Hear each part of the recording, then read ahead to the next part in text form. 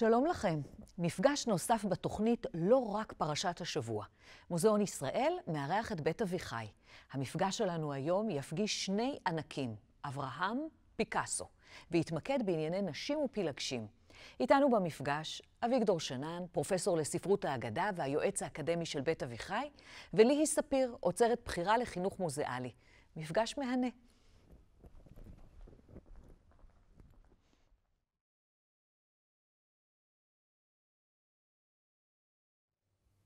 שלום לכם, שלום גם לך, ליהיא ספיר, מוזיאון ישראל. אני רוצה לפתוח תחילה בדברי תודה לפרופסור דליה מרקס, שבפרשת נוח מילאה את מקומי בחן, בטעם ובדרך יפה כדרכה שלה. תודה לך, דליה. הפרשה שנעסוק בה היום היא פרשת לך לך, ויש בה נושאים רבים ומגוונים, ותחילה נזכור את הנושאים כדי שנדע במה נוכל להתמקד מאוחר יותר. תחילה עולה על הבמה אברהם אבינו, במלוא גדולתו. הוא שומע את הצו של לך לך, אדם לא צעיר, בן 75, עוזב את הציביליזציה, את אור כסדים, הולך את כל הדרך עם אשתו ושאר בני המשפחה אל ארץ כנען, מוכת היתושים או הביצות, מתוך אמונה מוחלטת שאלוהים הבטיח לו בן והבטיח לו את הארץ, והוא מגיע לכאן וכך מתחילה הפרשה. מיד לאחר מכן, די מאכזב, הוא יורד מן הארץ בגלל רעב, מגיע למצרים, שם נלקחת שרה אל בית פרופ, בסופו של דבר היא מושבת אליו, נחזור לנושא הזה מאוחר יותר, והוא חוזר לארץ, עשיר ברכוש גדול, שקיבל בין השאר שם במצרים.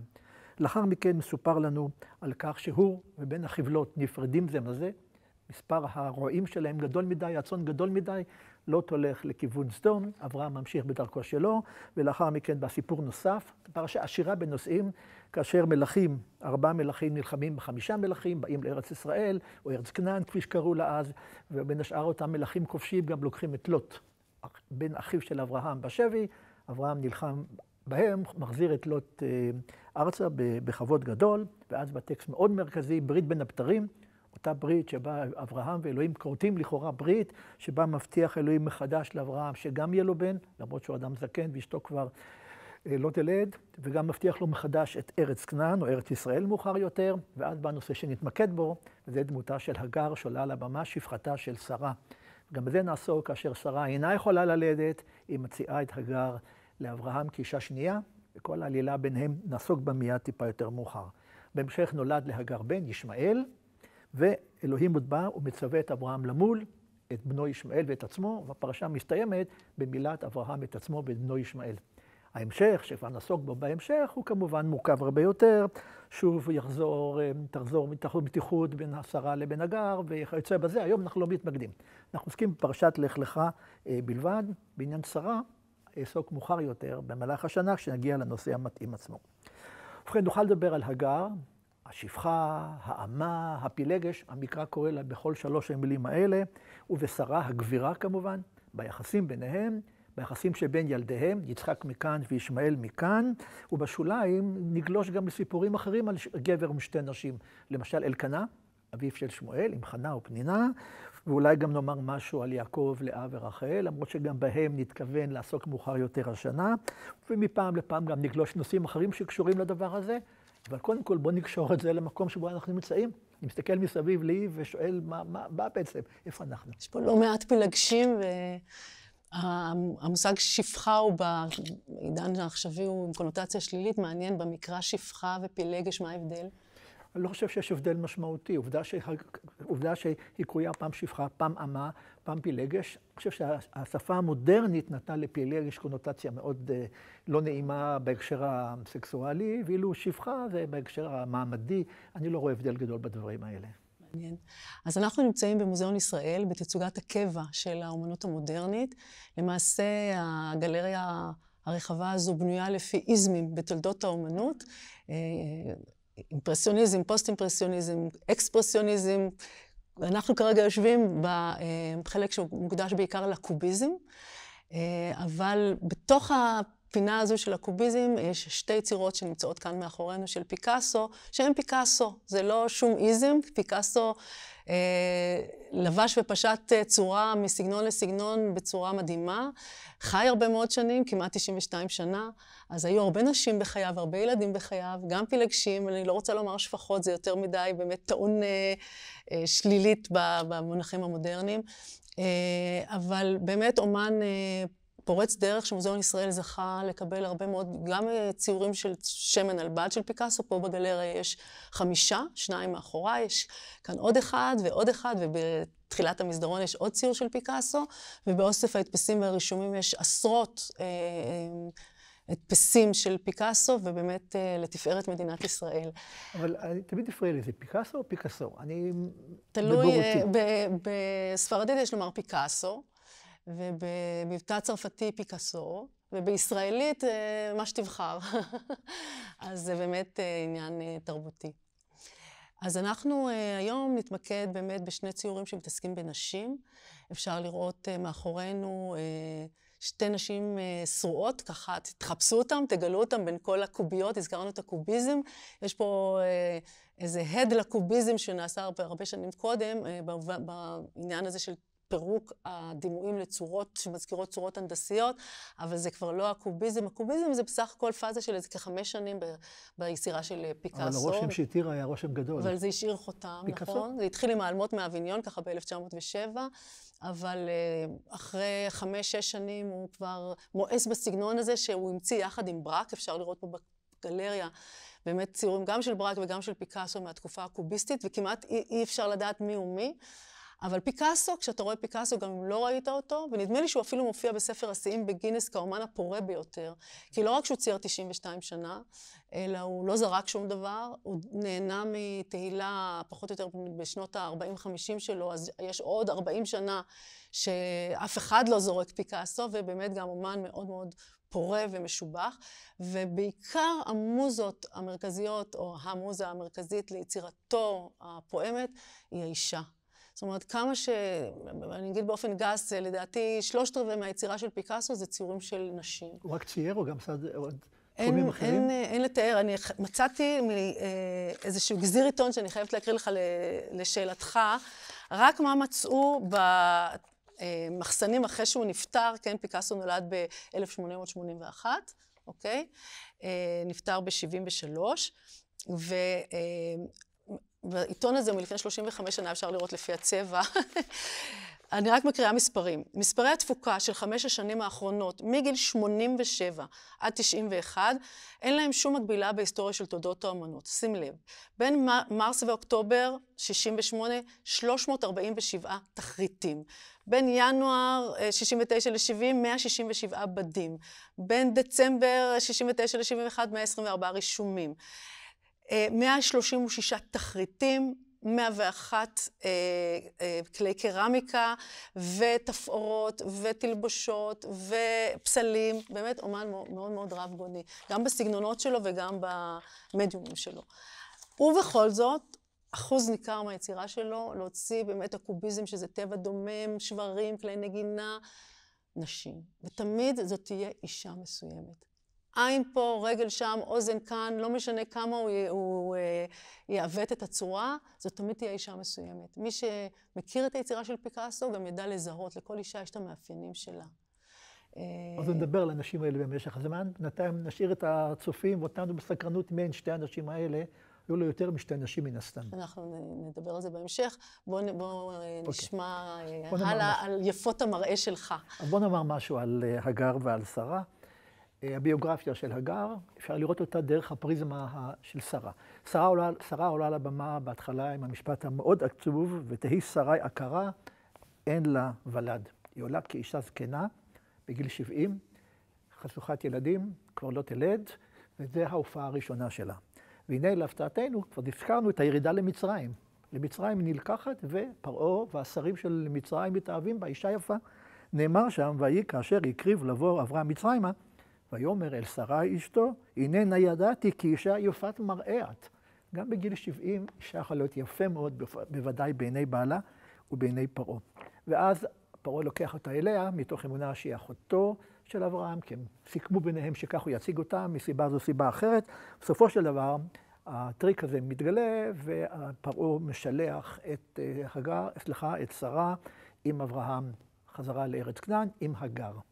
מיד נראה איך הגר בא בתמונה, אבל כבר פה יש פה פסוק מאוד מאוד מעניין, כדאי לשים לב אליו.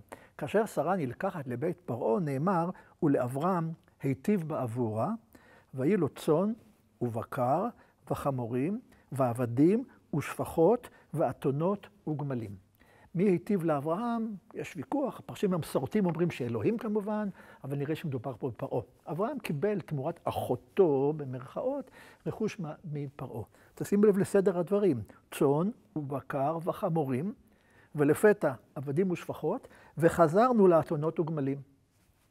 מה ההיגיון שלא נותנים את 5 בעלי החיים תחילה ולאחר מכן את בני אדם? למה לא לומר צאן ובקר וחמורים, אתונות וגמלים ועבדים ושפחות? חוקרי המקרא הביקורתיים טוענים ששתי המילים עבדים ושפחות נדחפו אל הפסוק כדי לתת בסיס למה שמופיע מיד בסיפור הבא, ששרי אשת אברהם לא ילדה, או לא ילדה, סליחה, ולה שפחה מצרית. מאיפה יש לשרה שפחה מצרית? הם הרי הגיעו מאור כסדים. הם הגיעו מן המזרח הרחוק, או הם תגיד מהמזרח, אבל איך פתאום יש פה שפחה? אז כנראה כבר בשלב מאוד מאוד קדום, מישהו התקשר בשאלה, מניין צצה הגר, ואז הוסיפו לתוך סיפור אברהם ושרה במצרים את המילים עבדים ושפחות, ולא במקום הנכון. ובדרך כלל תוספות במקרא מתפספסות מבחינת המקום שלהם, כך שייתכן מאוד שכבר במילים עבדים ושפחות יש רמז למציאותה של הגר. וזה באמת נאמר ששרי אשת אברהם לא ילדה לו, ולה שפחה מצרית ושמה הגר. מיד נראה מה המדרשים אומרים עליה. ואז אומרת שרי על אברהם, הנה נעצרני השם ילדת, בוא נא אל שפחתי, אולי יבנה ממנה. זה על פי חוקי המזרח הקדום, שכאשר אישה מוסרת את שפחתה לבעלה, הילד נחשב כביכול כבנה שלה. זה גם קורה אחר כך עם רחל ועם לאה, והדברים ידועים. ואברהם שומע לכל שרי, הוא בעל נאמן. ותיקח שרי אשת אברהם את הגר המצרית שפחתה, מקץ 10 שנים לשבט אברהם בארץ כנען, ותיתן אותה לאברהם אישה, לא לאישה. אגב, רק העיר שמדובר פה על 10 שנים שבהם הם המתינו עד שנתנו את שרה, את הגר, לאברהם, ופה באה ההלכה הקדומה שבינתיים בוטלה, שזוג נשוי שלא מצליח להביא ילדים לעולם, לאחר 10 שנים חייב הבעל או לגרש את האישה, או להביא אישה שנייה, מה שנקרא בעברית יפה, או לא יפה, צרה. בכל מקרה, זה לא ענייננו כאן. אז מקרה של פוליגמיה לגיטימי רק במקרה של עקרות? לא. זה היה דבר מקובל, פוליגמיה בתקופת המקרא? גם גם בלי קשר אברהם 4 נשים, ולשלמה המלך 700 נשים, ולדוד יש 18 נשים, אין בעיה. והם נקראות פילגשים? לא. והראשונה אישה? לא, אני חושב שכולם נשים. מתי זה פילגשים? פילגשים זה כמו ההגדרה המקובלת, פילגשים זה נשים נוספות, שהמלך או האיש העשיר מחזיק לצורך חיי בשרים, אין התחייבות משפטית, במושגים שלנו כתובה או כלכלית מוגדרת, אלא זו אישה, כמו שהיה עד אומנות צרפת של ימי הביניים יותר מאוחר, שלמלך או לבעל אחוזה היו עוד כמה נשים בצד, לא פעם נולדו גם ילדים, לא תמיד היו ממזרים, זה מורכב. אבל נדמה לי שלא מדובר פה באישה של סוג ב', אלא אברהם לוקח לו אישה נוספת, ותהי לו לאישה, כך כתוב. ואז ממשיך הסיפור ואומר, ויבוא אל הגר וטהר. כביכול פעם ראשונה אברהם נפגש עם הגר, למרות שהוא כבר לא אדם צעיר, אבל כבר היו דברים מעולם, וטהר. והנה ותרא כי הרתה, כאשר הגר מגלה שהיא הרתה, ותקל גבירתה בעיניה. היא מזלזלת, היא עדיין גבירתה, אבל היא מזלזלת בה, וזה בוודאי נושא שנוכל לדבר עליו, על יחסי שתי נשים, כאשר יש מעמד לגבירה, למבוגרת, אבל השנייה שאני משער שהיא צעירה. אני לא יודע בת כמה הייתה הגר. לא דיברנו על ציירים, כי רובם הם מציירים אותה כצעירה מול שרה המבוגרת, לא לומר זקנה. אבל זו התחושה שלי. אבל צריכה להיות פוריה, צריכה להיות בגיל הפוריות. בגיל הפוריות, וייתכן מאוד שהיא באמת הייתה אישה צעירה, ואברהם החזיק במקרה זה 2. אגב, כבר ללמך, הדמות הראשונה במקרא עם 2 נשים, עדה וצילה, כך שזה בהחלט אפשרי. והשרה באה לאברהם בתלונה גדולה על מה שהוא עשה לה, היא מאשימה אותו, לא כך בצדק, היא הביאה את הגר. בסוף אומר אברהם אל שרי, הנה שפחתך בידך, עשי לה הטוב בעינייך. ותעניה שרי ותברח מפניה.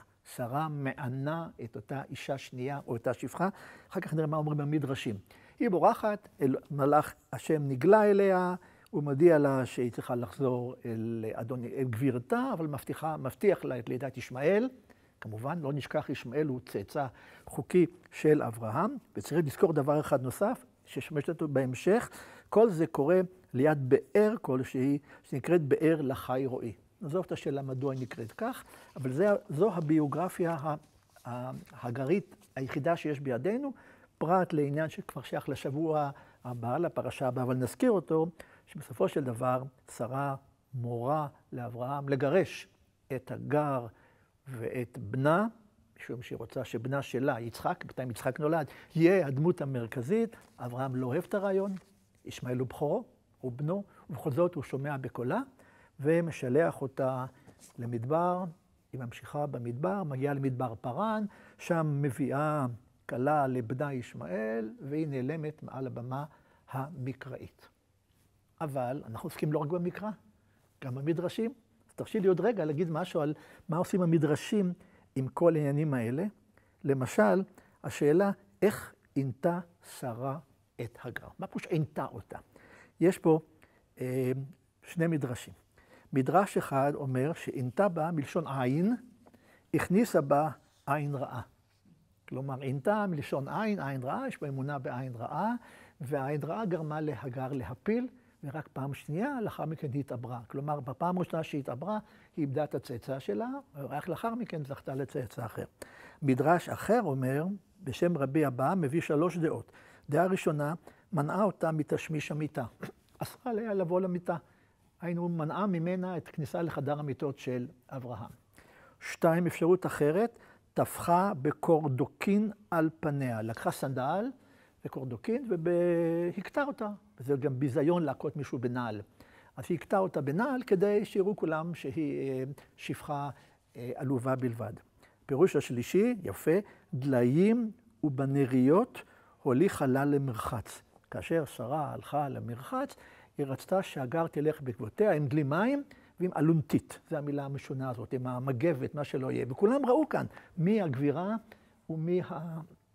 ומי השפחה, כך ששרה נתנה ביטוי ברור לעינוי הזה, או על ידי עין רעה, או בדרכים רבות ואחרות. המדרש כמובן מרחיב את הסיפור המקראי בדרך הזאת. אולי עוד מילה אחת, אחר כך נחזור קצת לציור שכבר מאתגר אותי פה מאחוריי כל הזמן, וזו השאלה של הקלת ראש. איך הגר יכולה להקל ראש בשרה? אז יש מדרש שאומר שכל 90 שנה שלא ילדה שרה, הייתה כחלה בתוך חופתה.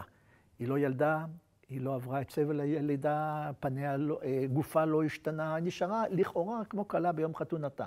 כי בכל זאת צריך להודות שהלידה משנה משהו בפיזיולוגיה הנשית. השרה הייתה 90 שנה כמו כלה בתוך חופתה, והיו מטרוניות באות לשאול בשלומה של שרה, כל הגברות בעולם, מה שלומך שרה, והייתה שרה אומרת להם, צאו ושאלו בשלומה של עלובה. תשאלו עליי שלומי, אני אישה עלובה. כלומר, אני נראית אולי יפה, מכובדת, אבל אני בעצם אישה עלובה מסכנה, חשוכת ילדים. והייתה הגר אומרת להם, הגר רצה על כל הארוחות, שרי גבירתי, אין סתרה כגילויה. מה שאתם רואים זה לא אמת. נראית צדקת ואינה צדקת. אילו הייתה צדקת, ראו כמה שנים שלא נתעברה. ואני בלילה אחד נתעברתי. כך זה להקל ראש בגבירה. להוציא ברבים את העובדה שהיא לא צדקת, רק מעמידה פני צדקת, ובעצם אני, השפחה, זכיתי למה שהיא לא זכתה. המדרש, כמו שהתורה מפתח את היחסים בין הגר לבין שרה, מעל ומעבר למה שהטקסט המקראי מאפשר או מחייב, כנראה משום שכבר היו דברים מעולם. היו דברים מעולם. לגמרי. אז באמת, בתוך רפרטואר הנשים בחייו של פיקאסו, אלה שמהדהדות ככה עד היום, ואפשר, ומשתלבות מאוד יפה בסוגיות שעולות מהטקסט שאתה מעלה, הם אלה שהוא היה נשוי להם, או אלה שהביאו לו ילדים. למעשה, אני אולי אתחיל לספר, ומיד נתחבר לציור הזה, מהאישה הראשונה שהוא ניסה לה, שהיא אולגה חוכולובה, הרקדנית מהבלט הרוסי, הוא היה עוד מבוגר ממנה ב10 שנים, זה עוד מעט, כי הנשים הבאות הוא יהיה מבוגר מהם ב40 שנה ויותר, אבל הוא עוד היה אומן מתחיל, והיא באמת זוכה לציורים מדהימים כרקדנית, כאישה יפה. בדרך כלל, בתחילת היחסים שלו עם אישה, הוא מתאר אותם על דרך האידיאליזציה, ואיך הוא אמר בעצמו, יש איזה משפט כזה שהוא אמר, ודאי מכאיב מאוד לאישה שלי לראות בציורים, שהיא בדרכה החוצה. זאת אומרת, היה איזה דפוס חוזר שכשנשים כבר, מסיבות כאלה או אחרות, סיימו את תפקידן בעולמו, אז אפשר היה לראות באמת בציורים איזה שהם רמזים מאוד בולטים, והם כבר לא היו על דרך האידיאליזציה. אז אולגה היא האישה החוקית. היא באמת, אני לא רוצה לעשות אנלוגיה אחד-אחד, כי זה לא נכון, אנחנו בתרבות אחרת, בזמן אחר, אבל היא באמת הייתה האישה המענה. זאת אומרת, האנשים שבאו אחריה עד שהיא לא נפטרה, בעצם הוא לא התחתן עם אישה אחרת, אבל היו לו עוד נשים. היא השתלחה בהם, והוא גם מצייר הרבה מאוד ציורים שמראה את 2 או 3 מנשותיו ביחד, באיזו דינמיקה מאוד מאוד לא פשוטה. אבל בכל אופן, אולגה ילדה לו בן, והעניין הזה של ילדים הוא מאוד מאוד חזק בביוגרפיה של פיקאסו. היא ילדה לו בן, פאול, ובסופו של דבר, עם הגירושים, או במקרה שלה הוא לא התגרש, עם הבגידות שלו והפילגשים שלו, היא ממש הלכה ואיבדה את שפיות דעתה. גם פאול, שהפך להיות העוזר, הצמוד של פיקאסו, חווה איתו אישה אחרי אישה. כך או כך, כדי להגיע לציור שלנו, עד לפרנסואז ז'ילו, שהיא זו שמצוירת בציור הראשון שנדבר עליו, היו 2 נשים מאוד דומיננטיות נוספות, ואני כן אזכיר אותם כי אחת מהן, מארי תרז וולטר, שהייתה בת 17 כשפיקאסו הכיר אותה, הוא היה נשוי עדיין, לא גרוש, והיה... הוא לא היה גרוש, הוא היה אלמן. אמרת לי, הוא לא התגרש מהראשונה? לא, ככה. בלבלתי. אולגה הוא לא התגרש, היא נפטרה ממחלה. הוא היה קתולי, נכון? נכון, וזה לא פשוט. גם לא פשוט גירושין בספרד הקתולית, וגם הרבה שיקולים של ירושה, היא דרשה מחצית מהירושה, הוא חיכה עם הדבר הזה. לא הפריע לו בינתיים לנהל רומן מאוד מאוד משמעותי עם מארי תרז וולטר, ונולדה בת בשם מאיה, אוקיי? וגם היא הוחלפה בדור אמר, אבל אני רוצה להגיע איך את זוכרת את כל הרשימה? זוכרת. מדור אמר באמת לא היו לו ילדים, ופרנסואז ז'ילו היא באמת הדמות שאנחנו רואים מתוארת כאן. עכשיו באמת השמות של היצירות של פיקאסו אף פעם לא יקראו בשמות אנשים. זה לא נקרא הדיוקן של פרנסואז ז'ילו, או הציור השני לא נקרא דיוקנה של ז'קלין רוק, האישה שאליה הוא ניסה. הוא היה בן 72, היא הייתה בת 27, אולגה נפטרה, והוא יכל באמת לשאת אותה לאישה. אז יש לנו פה פילגש, כי פרנסואז ז'ילו איתו בזמן שהוא נשוי עדיין לאולגה, ויש לנו אישה חוקית, ז'קלין. אז בואו נתחיל עם הציור המדהים הזה בעיניי של פיקאסו, שבאמת זר... זה הימני או השמאלי? השמאלי, תלוי במצלמה, רואה אותו גם כן משמאל. אז מה שקרה, זר נכנס למוזיאון ומתבונן בציור הזה. אני מציעה לך רגע לדמיין שאתה פותח דלת לתוך חדר אינטימי, חדר שינה, ונוצר איזה משחק מאוד מרתק של אור, בצורתו כצורת הדלת שמוטל על הרצפה, ובמרכז הציור אישה שוכבת על מיטתה, עירומה, ובעצם הצל של האומן הוטל על הגוף שלה. פיקאסו בעצמו העיד שזה היה אחד ממקורות ההשראה לציור הזה. יש לו עוד גרסה, שהוא באמת חווה איזו חוויה כאומן עם הסנסורים הרגישים שלו לצבע, קו וצורה, שהוא ראה את הצל שלו מוטל על המיטה ועל האישה ששכבה על המיטה באותו זמן שזאת הייתה פרנסואז ז'ילו. אז זה סיפור מסגרת שאפשר לחיות בלעדיו. גם אם הם לא יודעים את הסיפור הזה, באמת כשמתבוננים בציור, רואים מערכת יחסים מאוד מאוד מעניינת בין עירומה שרועה, היא באיזו תנוחת גוף מזמינה, מפתה ככה עם הידיים כלפי מעלה, אבל עם הראש מאוד מאוד מוקטן, הדגש הוא באמת על הצד האירוטי שלה, היא עירומה, אנחנו רואים את האגן, את השדיים ככה מודגשות, אחת בחזית, אחת בפרופיל, כמו שהוא אהב לצייר, 2 נקודות מבט בעת ובעונה אחת. ובמקביל, לקו האופקי שבו נמצאת האישה, יש איזשהו קו אנכי מאוד דומיננטי בציור, שזה הצל של האומן. למעשה איזשהו מגע פיזי, איזושהי כמיהה למגע פיזי שהוא לא באמת קורה, זה רק הצל שלו. אבל הצורה הפאלית הזו, אל תוך הצורה הנשית, מיד מייצרת את המתח הזה בין המינים שלא בהכרח מגשים את עצמו. כל הציור הוא עם כאופייני לסגנון של פיקאסו, עם צורות הנדסיות ורמזים לתמונה, או שאולי זאת מראה, לאיזה אגרטל פרחים, למיטה, בשפה קוביסטית שעברה איזשהו שינוי ככה צבעוני. אבל הגוונים די עגומים, כן, לא הגוונים. הגוונים די עגומים, משום שהציור הזה צויר ב-53, זאת השנה שפרנסואז ז'ילו עושה החלטה, עד כאן.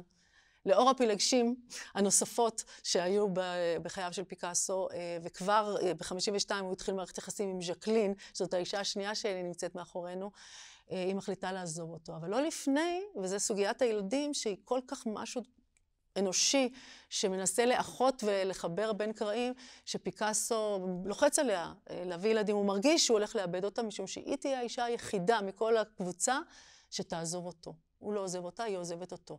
אבל נולדים שם קלוד ופלומה, בן ובת, במרחק של 2 זה מזה, שבאמת מייצרים משפחה עם הרבה מאוד זיכרונות מאושרים שהילדים האלה מספרים על החיים עם האב האומן. הזקן. הזקן, אבל הכל יחסי, כי עוד מסתבר שהוא עוד באמצע חייו.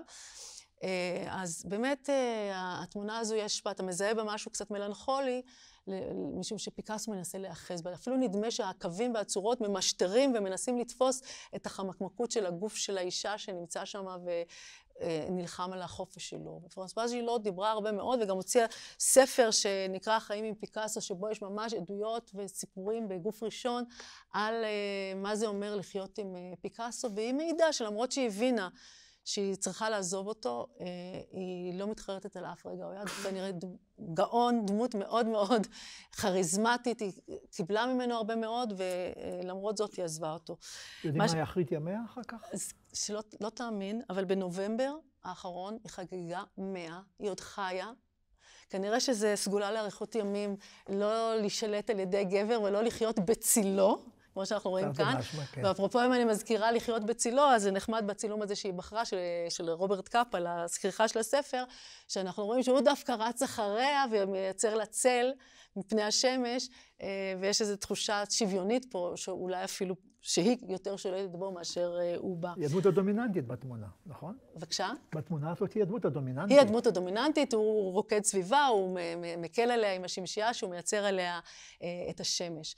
עכשיו, הזכרנו את קנאת נשים, אז האמת שהצילום הזה הוא פרט מצילום גדול יותר, שבו רואים, אם נעשה זום אאוט לצילום, את פול, הבן של אולגה, שנמצא גם כן בתוך הסיטואציה, ובאמת בחיים של פיקאסו היו הרבה מאוד מפגשים שהוא מאוד נהנה גם ליצור בין הנשים השונות וגם בין הילדים השונים. אני נמשיך ונדבר אולי על הילדים, בהמשך כשככה תמשיך לגלגל את סוגיית הילדים. אני רוצה רגע לחזור לסוגיית הגר, כי אנחנו חייבים לקראת פרשת השבוע. כבר אמרתי, רמזתי, שעל פי המסורת המדרשית היא ניתנה לאברהם ולשרה כשפחה בעקבות האירוע שהיה במצרים. המעניין הוא שיש 2 מדרשים שונים שחולקים בשאלה מה היא הייתה במצרים. ברור להם שהיא ניתנה לאברהם כפיצוי לשרה בעקבות מה שאירע במצרים. אבל מה היא הייתה? לפי מדרש אחד, אומר רבי שמעון בן יוחאי, הגר בת פרעה הייתה. כלומר, היא לא סתם איזו אישה פשוטה, היא פרינססה, ביתו של הפרעה. של מלך הארץ, כיוון שראה פרעה מעשים שנעשו לשרה בביתו, את הנס הגדול שלא הצליח לפגוע בה, ושאלוהים פגע בו וכולי וכולי, נטל ביתו ונתן לה, אמר מוטב תהא ביתי שפחה בבית זה, ולא מטרונה, כלומר גבירה מכובדת, בבית אחר. וזה שנאמר, ולה שפחה מצרית ושמה הגר, מה נעשה עם השם הגר? אז המדרש מפרש את השם הגר על פי הארמית, האגריך. הנה השכר שלך. הגר זה שכר בארמית. האגריך. כלומר, זה השכר שלך, והוא נותן את ביתו, לא פחות ולא יותר מאשר ביתו של פרעה, נותן כשפחה לשרה. כל מי שמכיר את ההיסטוריה המצרית יודע שהפרעונים עולם לא הסיעו את בנותיהם אפילו למלכים אחרים. הם הביאו אולי נשים לבניהם, אבל לא להסיב. פה המדרש לא מהסס לטעון שהשפחה הזאת היא לא סתם שפחה. היא אישה שירדה ממעמד עליון עד ביר העמיקתא. לפי מדרש אחר פחות מוכר, ולדעתי הוא בהחלט מעניין, מדרש פרקד רבי אליעזר, אומר שם רבי יהושע, שרה הייתה אשת פרעה. קודם כל פרעה לוקח את שרה, והוא חי איתה כבעל ואישה. מאוד מביך. לנו, בתור צאצאי שרה, ההנחה ששרה ופרעה חיו כגבר ואישה, כבעל ואשתו. שרה הייתה אשת פרעה. מאהבתו אותה, כתב לה בשטר כתובתה כל ממונו, בין כסף, בין זהב, בין עבדים וקרקעות, וגם כתב לה, כלומר כתב, את ארץ גושן לאחוזה. אותה ארץ גושן שמאוחר יותר בני ישראל שיורדים למצרים ישבו בה, זה רכוש שלהם. כבר שרה קיבלה את זה מפרעה. לפיכך ישבו בני ישראל בארץ גושן. וגם כתב לה את הגר ביתו מפילגשו שפחה. כלומר, היא לא הייתה ביתו מנשותיו, אחת נשותיו, אלא ביתו מפילגשיו. ומניין שהייתה הגר ביתו של פרעה מפילגשו, שנאמר, ושרה אשת אברהם לא ילדה לו, ולה שפחה מצרית. התורה שפחה ופילגש הם 2 מילים שמתחלפות ביניהן, ואני לא מרגיש איזה הבדל משמעותי בשימוש בהם. והשכים פרעה בבוקר, לאחר שהוא הבין שהוא עשה מעשה נורא בזה שלקח את שרה, ונבהל שלא קרב אליה, ושלח וקרא לאברהם, ואמר לו, היי אשתך, שרה לפניך, וכל שטר כתובתה עמה, קח ולך, אל תעמוד בארץ הזאת. כלומר, שני המדרשים האלה מעלים את הגר לדרגה גבוהה. היא לא סתם משהו פשוט מן הרחוב, אלא אישה מאוד מכובדת, ועד כאן מה שאני יכול לומר במקורות על דמותה של הגר. היא תחזור מאוחר יותר, תכף נדבר על נישואיו השניים של אברהם, לאישה בשם קטורה. אבל הייתי מציע לחכות רגע עם קטורה, ואולי נפתח רגע את הנושא הזה של היחס, הקנאה בין הנשים, או המחלוקת בין הנשים. אלו נשים בנשים של פיקאסו, בלי לעשות אנלוגיה יותר מדי בוטה. כן. אנחנו לא רוצים לרדת לרמה של מציצנות. כן. איזה נשים בביוגרפיה כן. הפיקאסאית עמדו במתח זו מול זו? כן. אז קודם כל, פרנסואז ז'ילו מאוד אהבה תמיד להדגיש בראיונות איתה, וכאמור היא חיה. רגע, ז'ילו זה הכחולה? זאת, אנחנו עדיין בשמאלית, מיד אני עוברת לשנייה. היא מאוד אוהבת להדגיש את זה. היא הייתה סטודנטית למשפטים, היא הגיעה מבית מאוד מאוד עמיד. לא היו לה אינטרסים במפגש עם פיקאסו, נגיד, כלכליים. היא הייתה אישה מבית עמיד. כמו הגר. והיא ככה סרטטה איזושהי היררכיה בין אישה פשוטה לאישה נעלה, אז היא באמת סופר אינטלקטואלית, כאמור עם תואר במשפטים, ואיך שהיא פגשה את פיקאסו, מאז ומעולם היא גם מאוד מאוד אהבה לצייר, היא אומנית טובה אפילו, היא הלכה ופיתחה את הכיוון של האומנות, ועזבה את כיוון של המשפטים.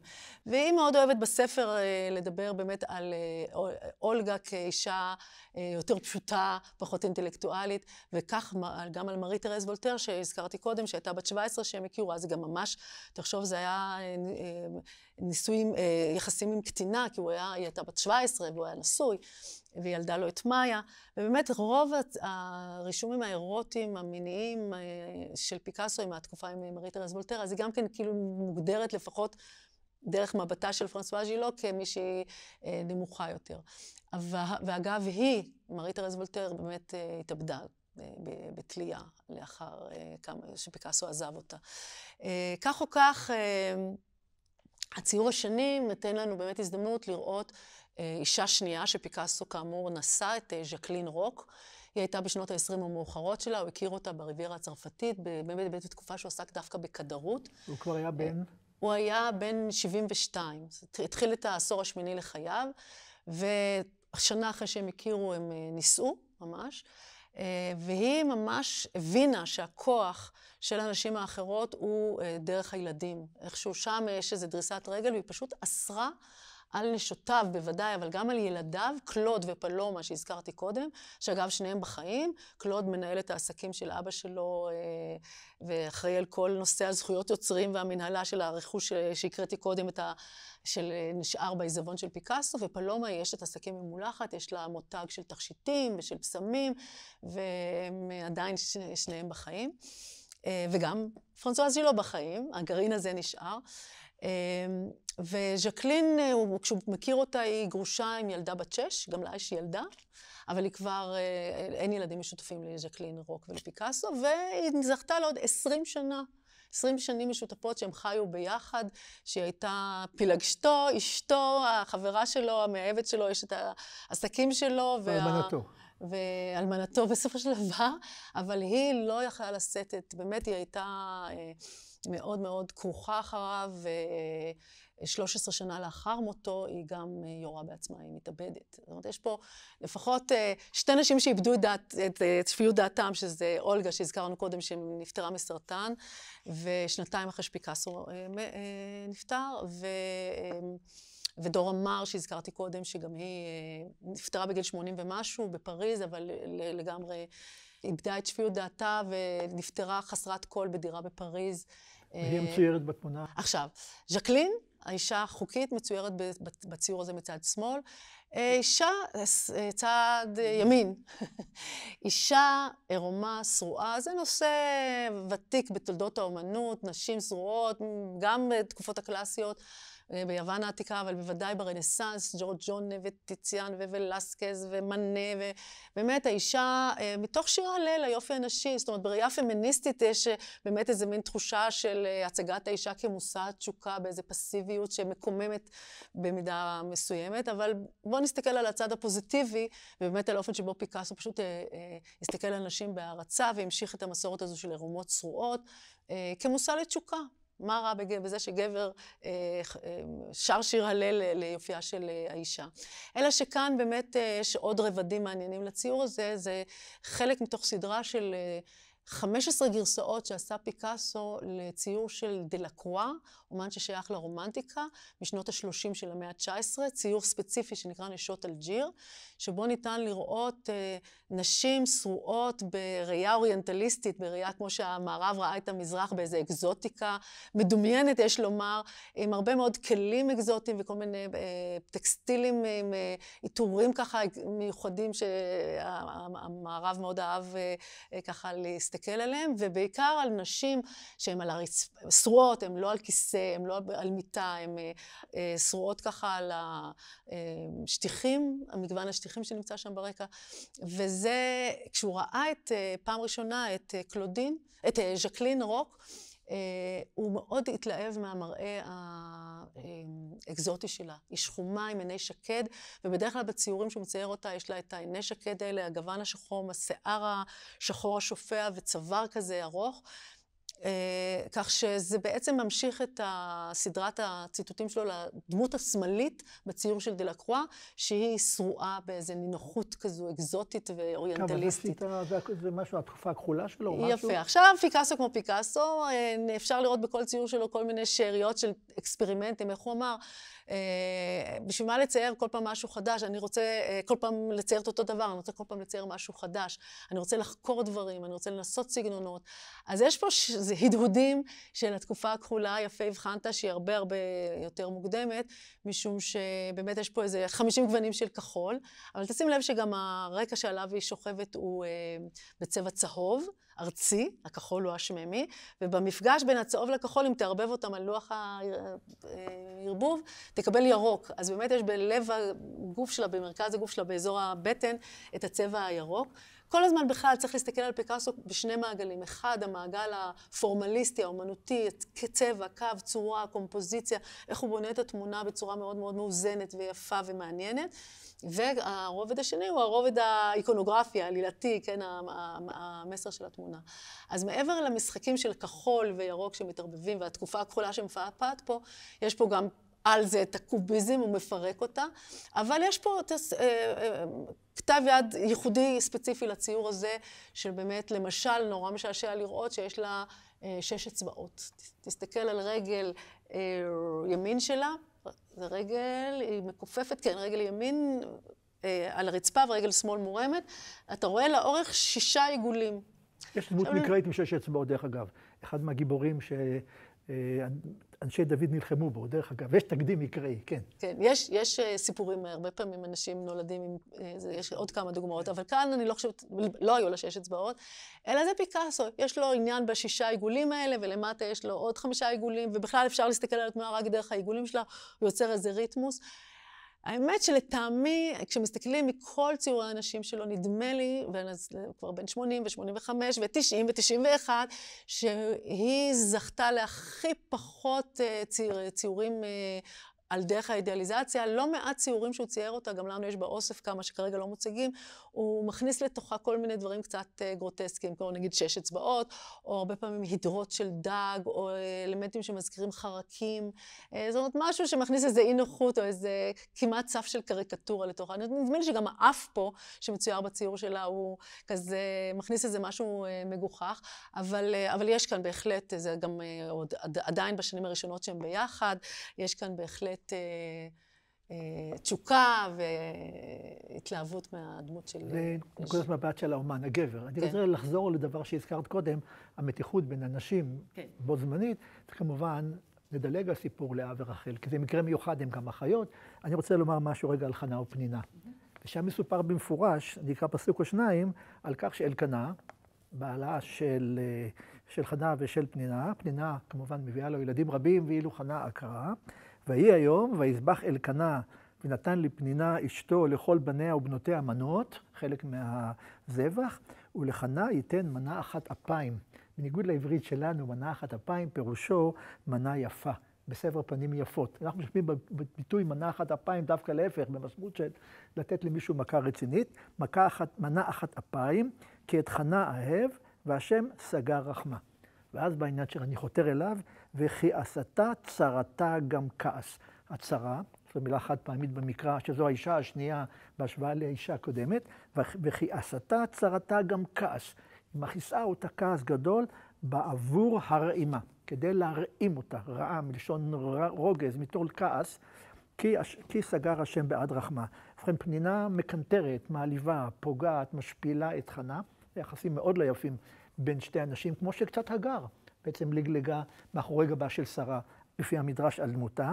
ותראי מה אומר לנו המדרש על הדבר הזה. איך הייתה פנינה מכעסת את חנה? איך הייתה מרגיזה אותה? אמר רבי נחמן בר אבא, הייתה פנינה משכמת ואומרת לחנה, אין את עומדת ומרחצת פניהם של בנייך כדי שילכו לבית ספר?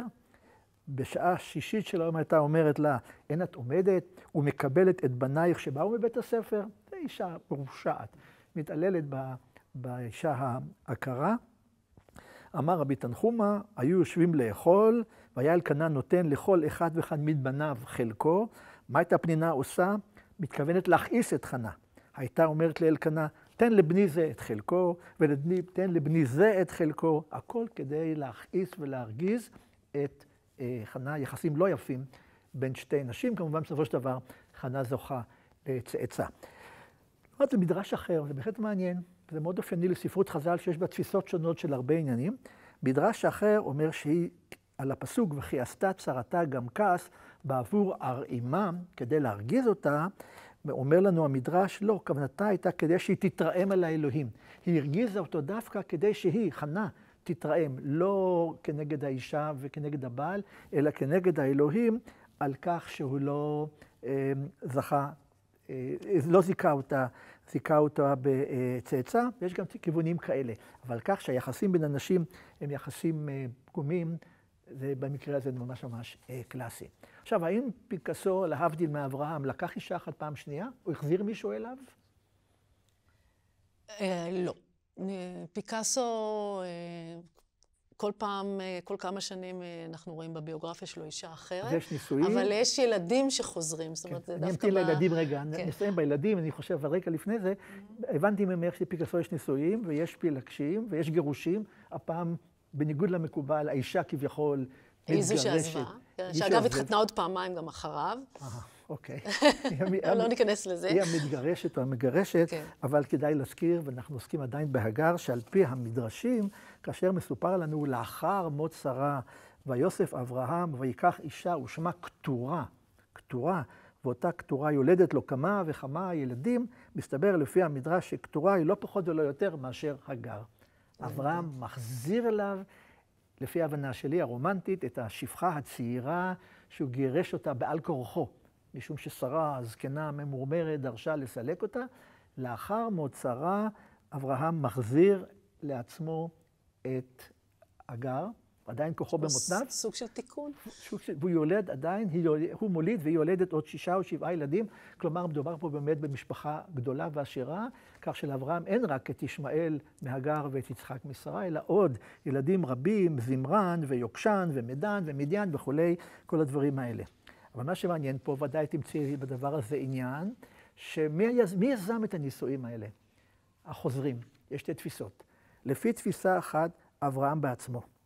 ואומר המדרש, כאשר מתה אשתו של אדם ויש לו בנים, שלא יישא אישה עד שישיא את בניו. ואחר כך ישיא את עצמו. וזה מה שקורה באמת, בבראשית פרק כ"ג שרה נפטרת, בפרק כ"ד אברהם מביא את רבקה ליצחק בנו, ורק לאחר מכן הוא מדאג לעצמו ומשלים את המסגרת המשפחתית שלו. אבל לפי מסורת אחרת מאוד נוגעת לדעתי ללב, אמר יצחק, אני לקחתי אישה ואבי עומד בלו אישה, מה עשה יצחק? הלך והביא לו אישה. כלומר, את הנישואים השניים יזם הבן של האישה הראשונה. כשאומרים פה על יחסי ילדים שתיית נחזור אליהם, זה דבר נפלא. יצחק דואג לאביו, נשאר כעד בודד ומביא את האישה שהיא לכאורה צרתה של אמו, מביא אותה בחזרה. ומניין שכך הדבר עצמו, מסופר לנו שיצחק פוגש את רבקה כאשר היא מובאת מחרן ליד באר לחי רועי. ואת ודאי זוכרת שהזכרנו תחילה שהגר זכתה להתגלות של מלאך ליד באר לחי רועי. כך שאומר המדרש, יצחק הלך לבאר לחי רועי, ששם הייתה הגר, כדי להביא את הגר בחזרה אל אביו, ואז המשפחה חזרה והתאחדה. שרה שאלה אחת בלבד, אם זו הגר, למה כתוב כתורה? תכתבו כתורה, הגר, סליחה. למה לומר, תכתבו שרה ולא תכתבו כתורה? אז המדרש מסביר ואומר שהמילה כתורה, קודם כל יש לה כמה פירושים. אחד, שהייתה מקוטרת מכל מיני בשמים. אישה מופלאה שהפיצה ריחות טובים ונפלאים. פירוש אחרת, כתורה, היו נעים מעשיה כמו כתורת, כמו שהכתורת היא דבר מכובד ויפה. פירוש אחר, קושר את המילה כתורה לשורש לקשר, קש"ר, עם חילופים קטנים, שהיא כביכול הייתה קשורה, סגרה את עצמה, לא הזדווגה עם אף אחד אחר, הייתה קשורה אם תרצי, והמתינה לרגע שנוכל לחזור אל בעלה, כך שאין שום בעיה משפטית או מוסרית בזה אברהם מחזיר אליו אישה, כי בינתיים היא לא קיימה יחסים עם שום גבר אחר, וזה ההסבר של המילה כתורה. בין כך ובין כך, אם נסכם מסיפור כתורה, יש לה ביוגרפיה מדרשית ומקראית מאוד מאוד מפותחת ומורחבת, עם כל המוטיבים שעסקנו בהם, האישה השנייה, האישה שמענים אותה, האישה המקנה, האישה שחוזרת, זה לא מצאנו אצל אדון פיקאסו, אבל בתמונה הזאת... אז כתורה היא הגר. כתורה היא הגר, אין ספק בכלל המדרשים, כתורה היא הגר, אבל היפה הוא שיצחק הוא היוזם. אז בואו נדבר על ילדים רגע. כן. רמז לי הרבה על נושא ילדים. אז כן, אז היה לנו, אנחנו הלכנו לאיבוד הראשון... בדיוק, בטלנובלה הזו של פיקאסו. הראשון היה פאול, שנולד מאשתו החוקית, אולגה, אוקיי? ובאמת עבר עם פיקאסו, פשוט פיקאסו הצמיד אותו אליו כנהג שלו, פיקאסו לא ידע לנהוג. והוא היה סוג של מזכיר או עוזר. הוא ראה את כל האנשים האחרות. ראה את כל האנשים האחרות, שזה לא פשוט. אבל דווקא מתוארים, יש די הרבה צילומים, אנחנו כבר בעידן שיש גם צילומי מסרטה דאז, של איזה שהם חיים בשלום עם כל הדבר הזה. מי שהוא יותר מפתיע שחיה בשלום עם אחת הנשים שלו, זאת מאיה. רק שנייה, לפעמים קרה שהבן של פיקאסו היה מבוגר יותר מאחת מהאנשים שלו. נכון. פרנסואה ז'ילו ופול הם היו בהבדל של שנה. הוא היה הבדל של שנה ביניהם, בערך באותו גיל. הייתה לנו שם גם באמצע מארי תרז וולטר שהזכרתי, שילדה את מאיה. קודם כל, מארי תרז וולטר באמת אולי הכי הרבה סבלה מכל מיני סצנות קנאה מאולגה, שהייתה ממש הולכת אחריה וממש מקללת אותה. יש הרבה סיפורים על מפגשים לא נעימים שיזמה אותה אולגה. אבל נדמה לי הדבר היותר מחמיר לב זה העובדה שז'קלין לא אפשרה ברגע שחיה עם פיקאסו לילדים שלו לפגוש אותו. פלומה סיפרה שפעם האחרונה שהיא ראתה את פיקאסו היה בגיל 17, במקרה שהיא פגשה אותו ברחוב, כי כבר בגיל 16 נמנעה ממנה הכניסה, ועוד יותר טרגי זה שהבן של פאול, של אולגה, הוא התחתן פאול, נולד לו בן בשם פבליטו, ובת בשם מרינה, והבן פבליטו לא הורשה לבוא להלוויית הסב, כי הם כולם הודרו, וגם הוא התאבד. שתה כלור, גם איזה מוות עם יסורים נוראי. זאת אומרת, יש פה הרבה התאבדויות ואובדן. סיפור טרגי. אי אפשר לשים את כל האשמה על פיקאסו, אלא יש שם באמת הרבה מאוד יצרים והרבה מאוד דינמיקות שקשורות לחיים עם אומן בסדר גודל שכזה, שכנראה העניק הרבה מאוד, כי כל אחת מהאנשים האלה, בניגוד לשפחה, שהיא סוג של עבד נקבה, שהיא לא מרצונה שפחה, כל האנשים של פיקאסו, הם בחרו להיות עם פיקאסו בסופו של דבר, יכלו לא להיות איתו. זה משהו קצת יותר מורכב. אז, אבל אני חושבת שההיפוך המעניין שיש כאן בעניין זה דווקא בעניין, דיברת על הזקנה ועוד מעט ככה על הירושה. פיקאסו סירב להזדקן. הוא אמר, לקח לי חיים שלמים ללמוד לצייר כמו ילד, זאת אומרת, דווקא כשהוא היה מאוד מאוד צעיר, הוא צייר ממש ריאליסטי, וככל שהתבגר, הוא חיפש באמת את מגוון השפות האלה. והילדים שלו, בעיקר קלוד ופלומה, מספרים על אבא מאוד כיפי. בניגוד לפאול ומרינה, שמדברת על סבא לא פשוט, אז יש פה כל מיני גרסאות, הדברים הם לא חד משמעיים. אבל בחלק מההתכחשות שלו אל הזמן העובר ואל זקנתו, הוא לא כתב צבא. עכשיו, הבן אדם היה כבר בחייו, היצירות שלו היו שוות מיליונים. והיה ברור, הכרתי לך קודם רק את עזבונו. הגדולה, לא כל כך הבנתי, עם כזאת כמות גדולה של יצירות, למה זה לא הביא לירידת הערך שלהם, מבחינת היצע גדול? כי איך הוא אמר, אני מאוד אוהבת את הציטוט הזה, אני אגיד אותו בעל פה, כי אני לא רוצה לפשפש בדפים. כשהוא היה ילד קטן, אז אמא שלו אמרה לו, אם תלך להיות חייל, בטח תהיה גנרל. אם תרצה להיות נזיר, אתה תהיה אפיפיור. אבל אני רציתי להיות צייר ונהייתי פיקאסו. זאת אומרת, פיקאסו זה האפיפיור, זאת אומרת, זה מושג, אין עוררין. פיקאסו ערכו רק עולה. עולה ועולה, ובאמת, אני חושבת באמת אומן שהשפיע בצורה בלתי רגילה, יש פה גלריה שלמה באמת על ההשפעות שלו. אני מחזיר אותך לסיפור הירושה, אז מה קרה עם הירושה? אז מה קרה עם הירושה?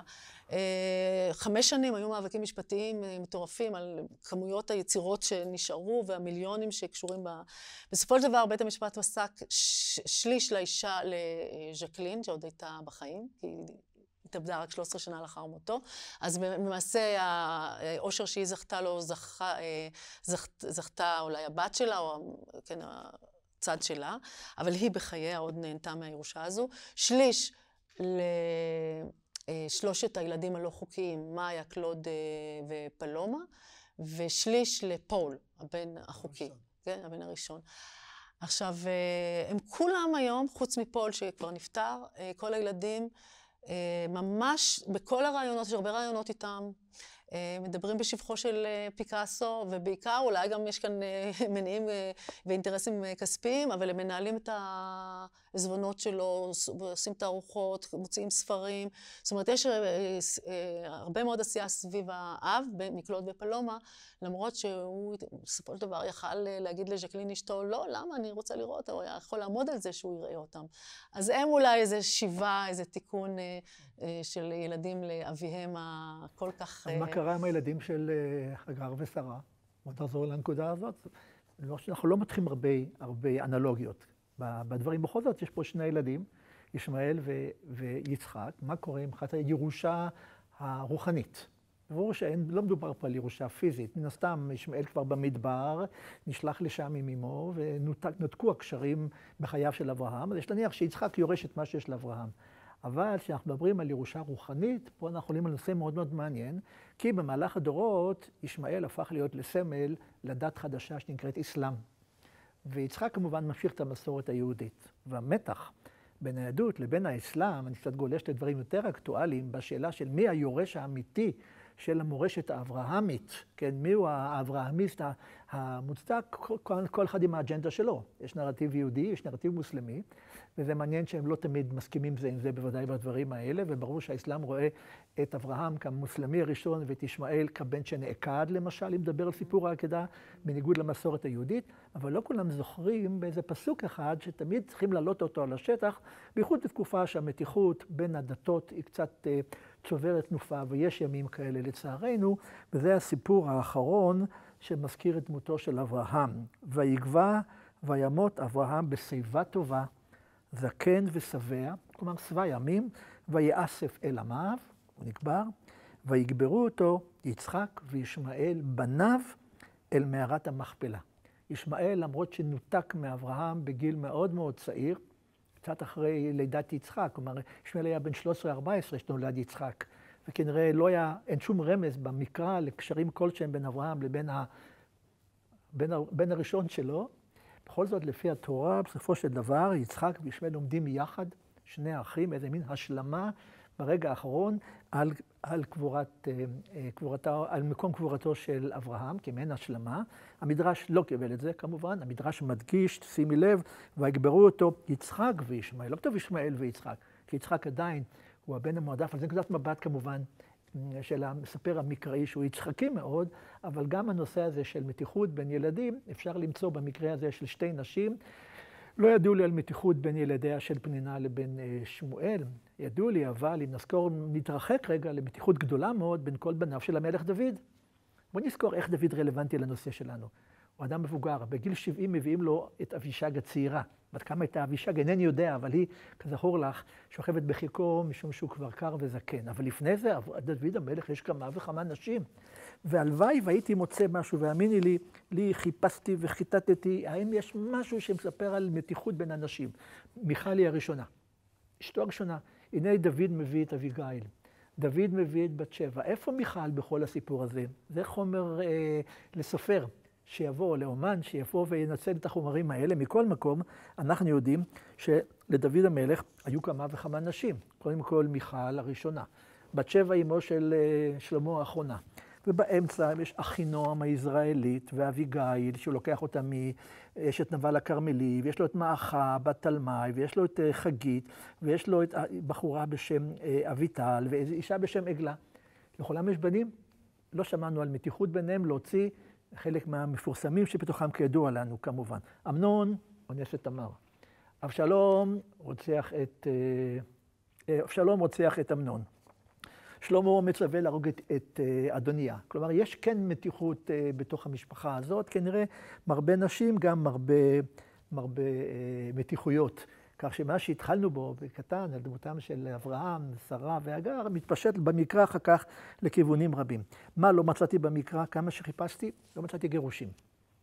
דמויות שמתגרשות, כן? מצאתי הרבה עיסוקים בגירושים, גט גירושים וכו'. אולי... עניין תרבותי. עניין תרבותי. למה שתרצה אישה בעצם לעזוב, נוח לה בבית אביה, אינני יודע, מכל מקום, אם דיברת על פילגשים, בואו נסיים גם בפילגשים, נשים את כל התמונה כלומר. למי לא היה פילגש? לבתואל היה פילגש. לא שאנחנו יודעים, אתה יודע. לבלהה הייתה פילגש יעקב, מזכירים את אשתו, הם ילדיו גם כפילגש. ולאבימלך בן גדעון הוא נולד מפילגש, ורצפה בת היה הייתה פילגש של שאול, ולדוד היה עוד הרבה פילגשים ונשים מירושלים, וחלק מהפילגשים, רבים זה פילגשים, נכון? חלק מהפילגשים של דוד, אבשלום שכב איתם לעיני כל העולם כולו, שיראו שהוא עכשיו בעל הבית, ולא דוד המלך. ואפילו שלמה המלך היו, את יודעת, 700 נשים ו300 פילגשים. זה הרמון. וגם לאחשוורוש היה הרמון עם של פילגשים. ואפילו רחבעם, זה נולד, למדתי עכשיו לכבוד הפגישה שלנו כאן לרחבעם, בנו של שלמה, נאמר עליו, ויאהב רחבעם את מעכה בת אבשלום מכל נשיו ופילגשיו, כי נשים 18 נשא ופילגשים 60, ויולד 28 בנים ו60 בנות. בקיצור, שישו ושמחו, המקרא מלא לנו במצב הזה, ואין שום דבר שלילי בטרמינולוגיה של פילגש. ואין לנו נשים שיש להם כמה גברים. זה עניין תרבותי. יכול להיות שעם כל המקרא והטקסטים והמדרשים הם נכתבים על ידי נשים, ובעידן אחר היינו מקבלים פה סיפור שונה לחלוטין. פתחת פתח לכתיבה מחודשת של התנ"ך, נקודת מבט נשית. בדיוק. פמיניסטית, כן? סתם יש גם שעושים את זה. יפה, אז זה מה שאנחנו יכולנו היום בסקירה שלנו לעשות, לחזור מה שרמזנו לו את פעם ואני פעם, שהאנלוגיה היא לא מלאה. אנחנו לא עסקנו במציצנות כל כך, כי נשארנו על חומרים פיקאסואיים, וגם במקרא נשתדלנו להישאר באיפוק ולכבד את הדמויות המקראיות. ובכל זאת, נושא כמו הנושא הזה שלנו, הוא נושא שמעורר את הקשרים האלה בינו לבינה, או ביניהן ובין צאצאיהם, וזה מה שראינו בפגישה שלנו היום. אז אני חושב שאנחנו נוכל לסיים כאן, לומר תודה לליהיא, היה כיף כרגיל לשוחח איתך, לומר תודה לכל מי שהשתתף איתנו כאן, אז שבת שלום ותודה רבה. שבת שלום, תודה.